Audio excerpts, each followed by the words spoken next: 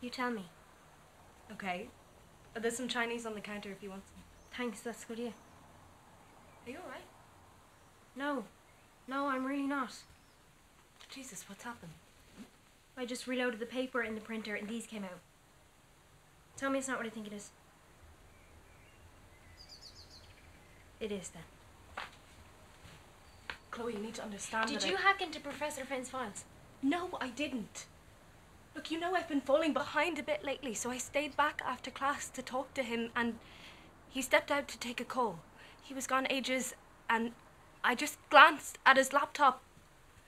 I don't know what came over me. I just saw the file open and I panicked. You panicked? Meaning you stole the file and, sorry, stop me if I'm wrong here, you copied it onto your USB and you took it home to print it off? Are you listening to yourself or have you lost your fucking mind? Honestly, Chloe, I haven't even looked at it yet.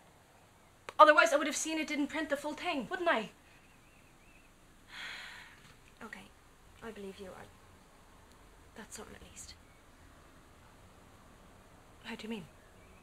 Well, I'm the only one who knows that you've done this, and for the sake of our friendship, I'll take to my grave, but you have to delete the files right now and we get rid of the printout.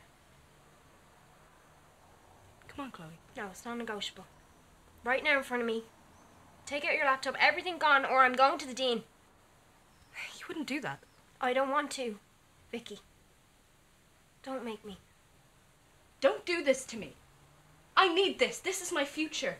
Maybe you should have thought about that before you were up late smoking every night. You are so fucking uptight. Maybe you should try it. I won't let you drag me down with you. You're supposed to be my friend. Just pretend you never saw it. A real friend wouldn't ask me to do that. Do what you want. I'm going out.